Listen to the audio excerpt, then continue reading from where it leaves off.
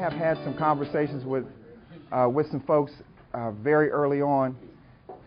Really interesting comments and questions have been raised regarding the training.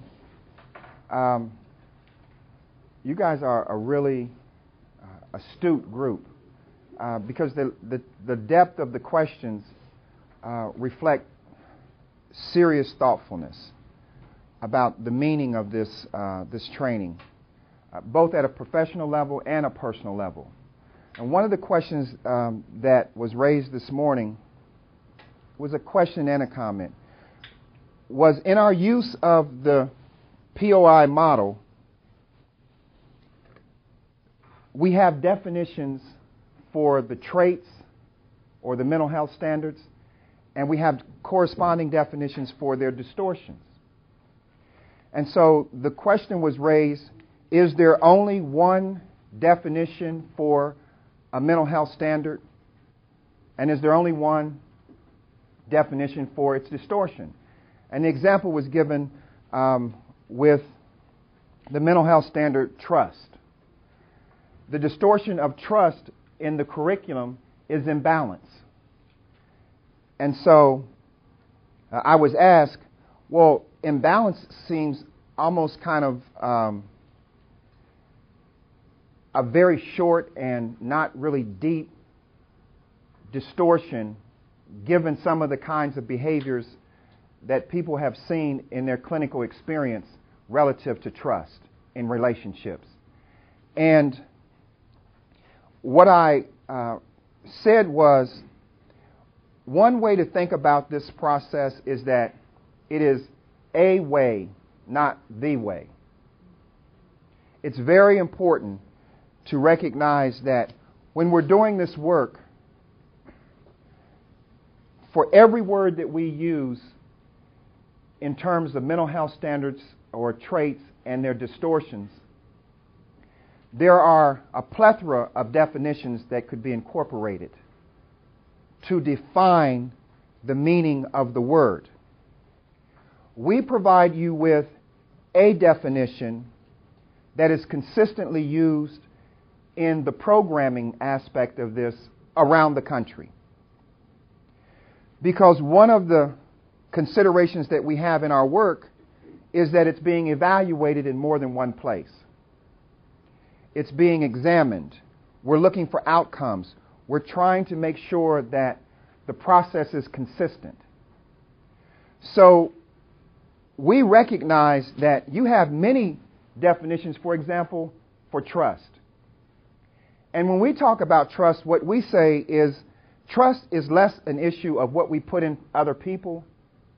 In fact, trust is fundamentally defined as having the confidence that you will be well no matter what you encounter, regardless of what any other person does.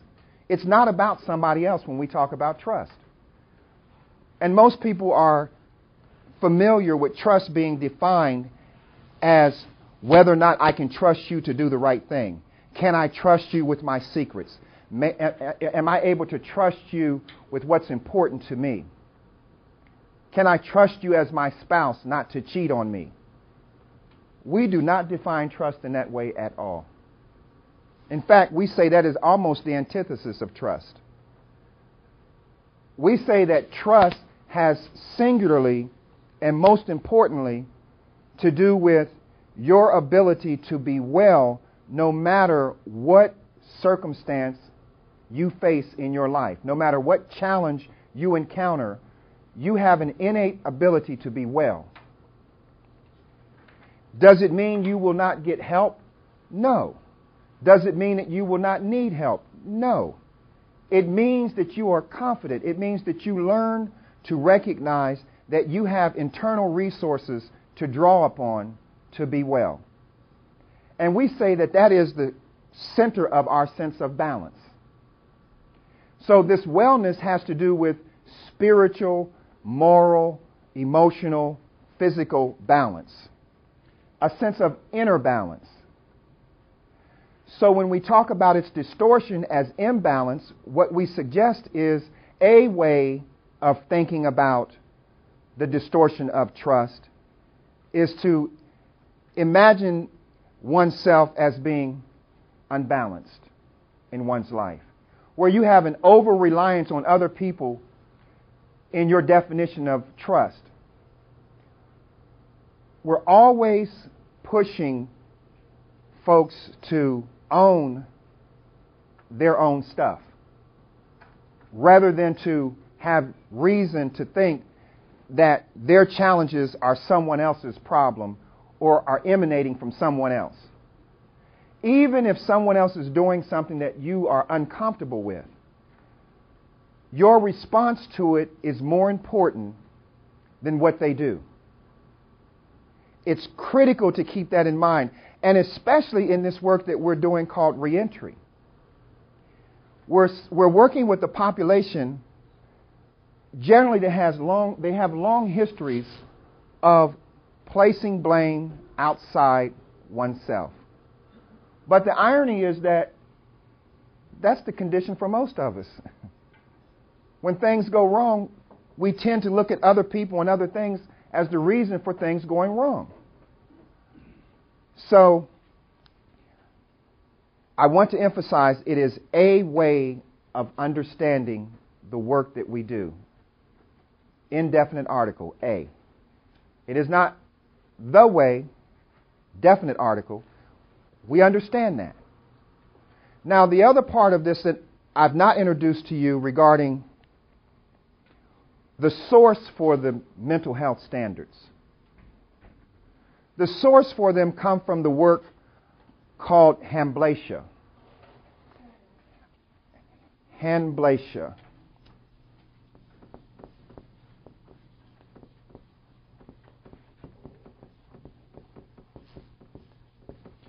The Hamblasia, it is a Native American concept. It is adapted from the Lakota. And the practice is called the circle of courage. Hamblasia, depending on how the word is pronounced, means either quest for vision or cry for vision. Quest for vision or cry for vision.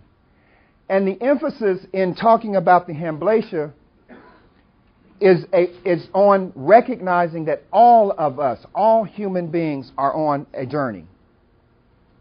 Regardless of who you are, what your color is, what your ethnic background may be, what your financial status is, whether or not you've used drugs, not used drugs, been in the church all your life, a saint, no matter who you are, we are all on a journey. That is the Hamblasia. And it is a quest for vision. It's not just an abstract journey. It's a very concrete journey. And we're tied to each other. We're connected to each other in a way that's fundamentally human. It's not gender specific. It's not race specific. It's none of those things. It speaks to the human condition. So the journey is the Hamblasia. The circle of courage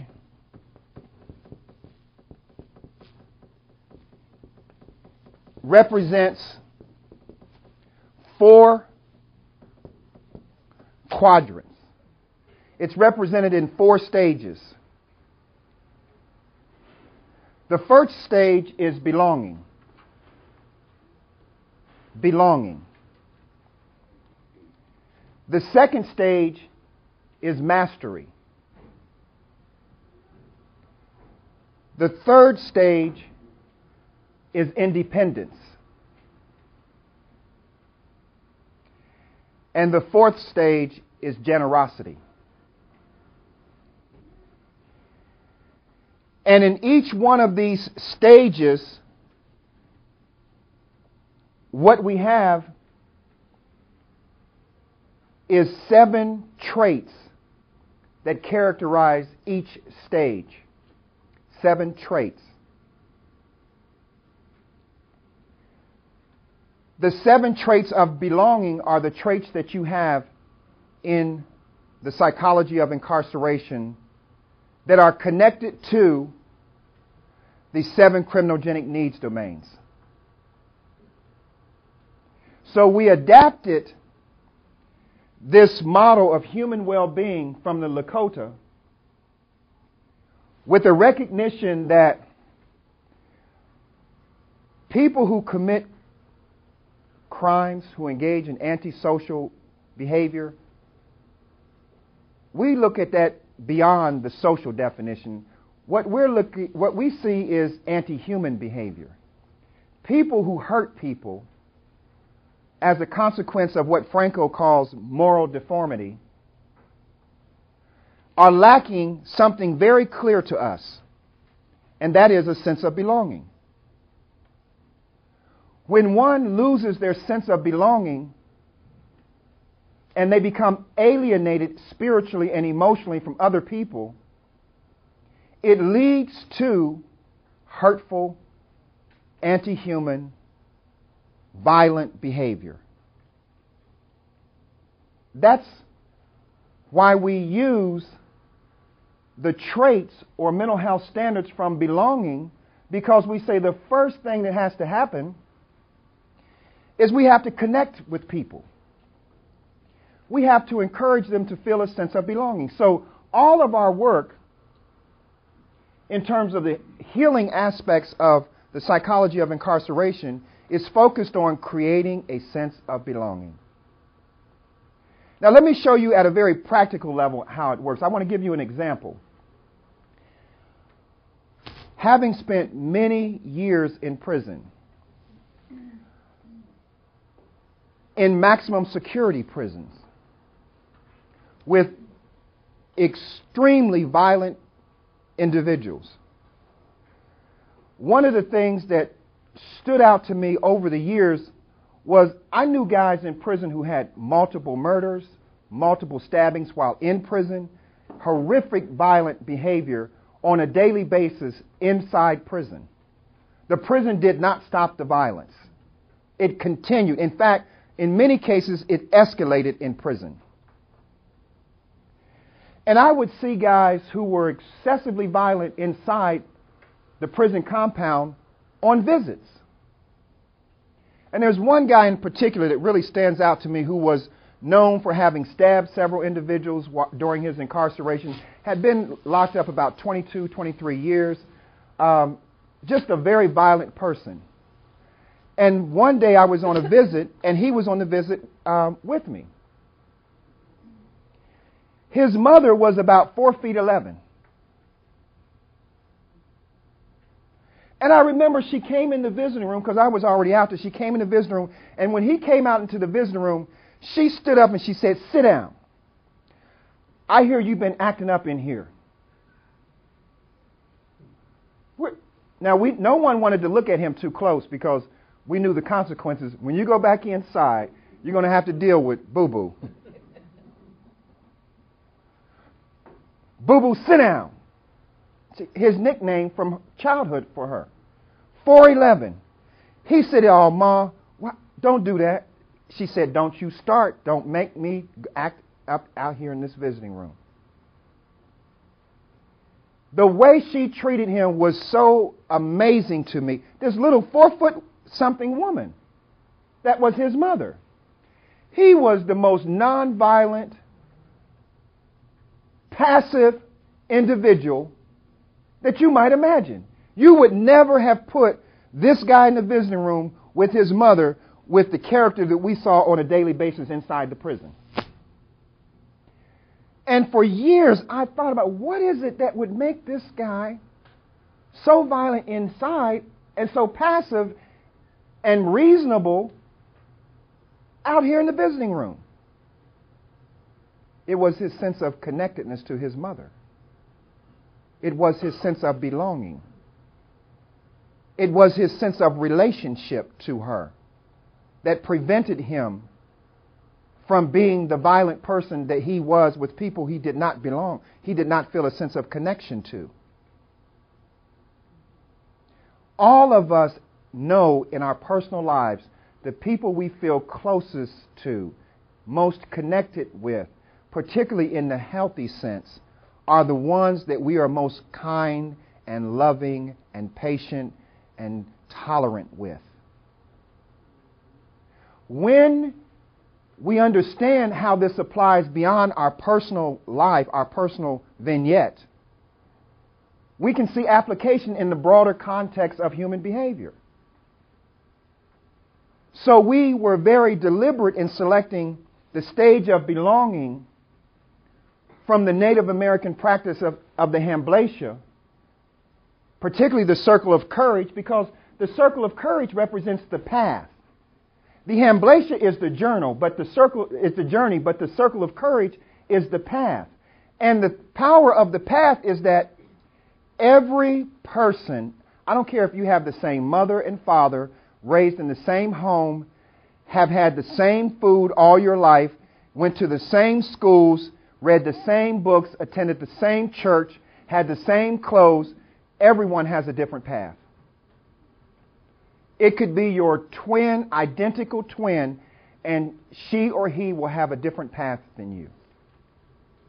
None of us have the same path, but we all are on the same journey.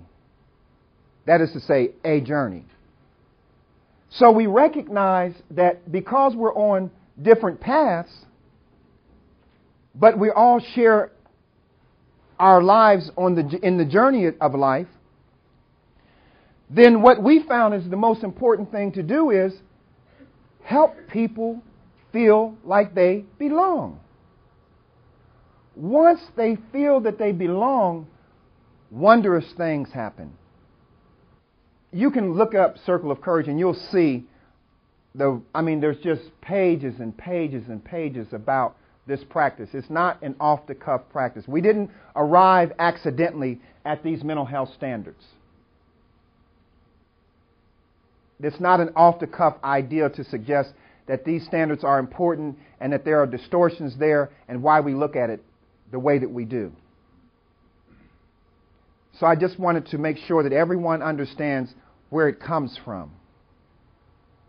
Khalil didn't just kind of get up one morning and say, hey, what about attachment? And what about, hey, what about trust at the end here? No, I didn't do that. We looked around and we saw a model that spoke to human well-being. And it's not an accident that the first stage that we focus on is belonging. Because when you want to help people, more important than the help you want to give them is that they feel a sense of connectedness to you.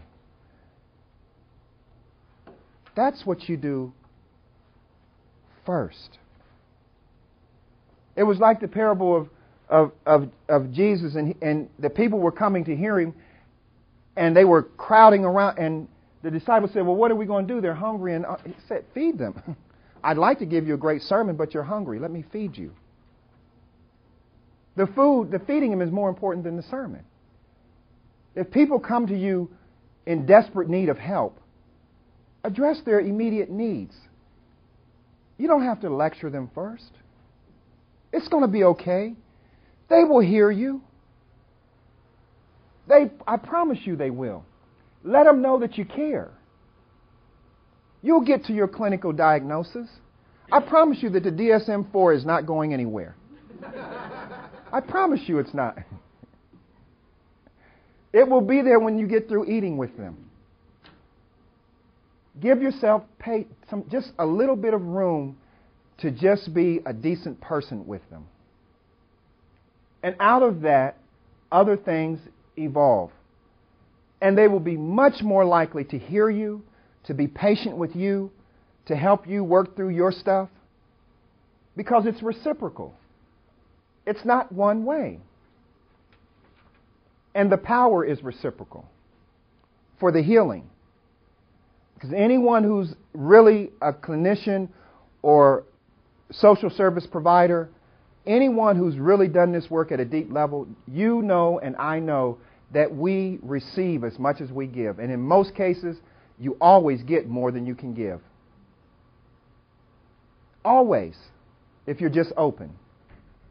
The worst client can end up giving you more than you could possibly imagine imparting with them.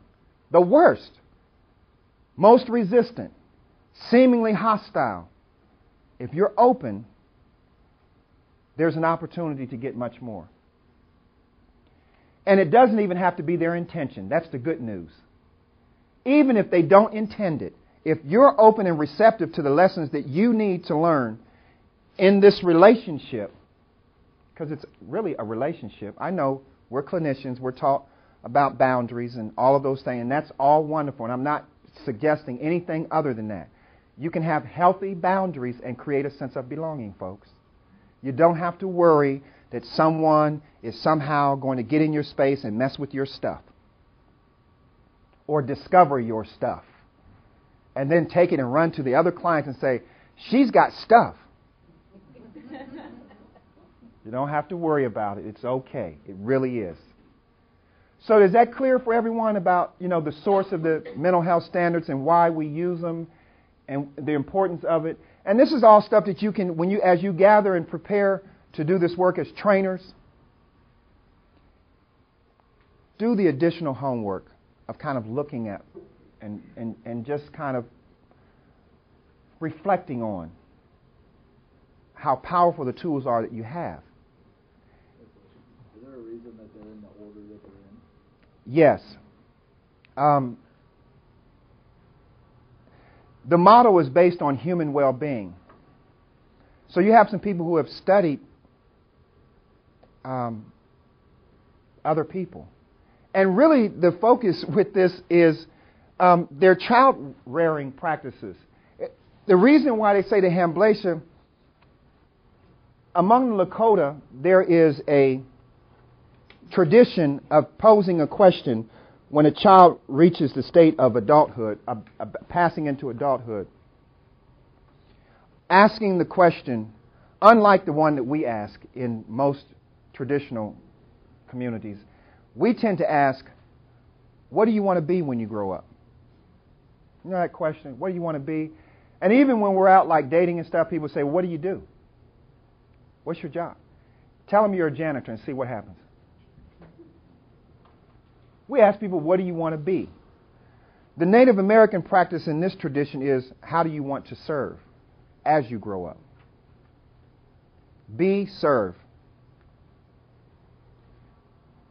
It's a subtle difference, seemingly insignificant, but deeply, deeply rooted in the message that we want to communicate about pro-social values. And you discover how you want to serve as you grow up because you see the needs of the people. You see the needs of those around you. And you're moved by that because you have a sense of belonging. And so this process is informed by real needs with those with whom you are connected, to whom you belong. You have a sense of belonging. And you recognize that it's more than you, because if you're moved to another community, the same question persists. It's the same question. How do you want to serve? How will you serve?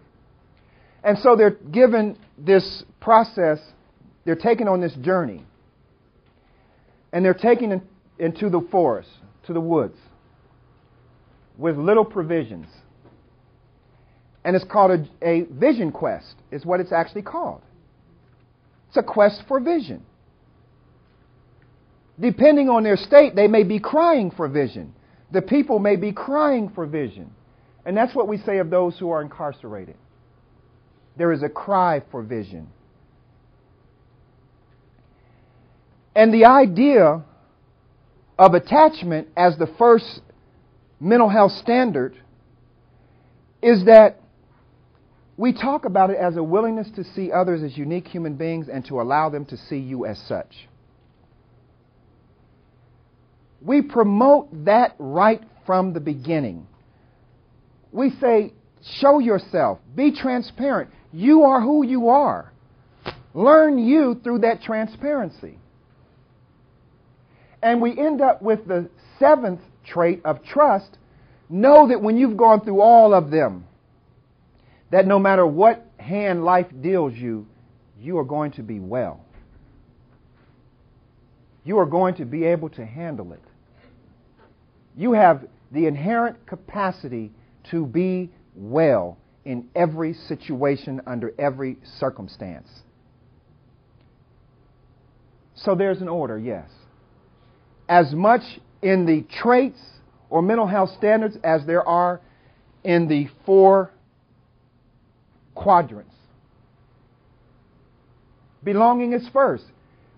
Mastery is second, because what we do is, and why we call this a strength-based approach, when we encounter people who are in a stage where they are crying for help or in a quest for help, once we have a sense of connectedness, of belonging, the second step is we don't tell them what they don't have. We affirm what they do have. We affirm their mastery. It took mastery to bring them to this occasion. However much your clients may be lacking skills, they had enough skills to get to you. To arrive at your office or your doorstep or wherever you are, to be in that prison, they had enough skills to get there. And please don't think that they're not skills, because some of us tend to think that the clients we work with are skillless. Nothing could be farther from the truth. And our skills are not superior to theirs. In fact, our skills may be inadequate for the task that they've had to encounter and deal with in their lives. So we speak to mastery because we affirm their ability to do whatever is necessary to get where they need to be.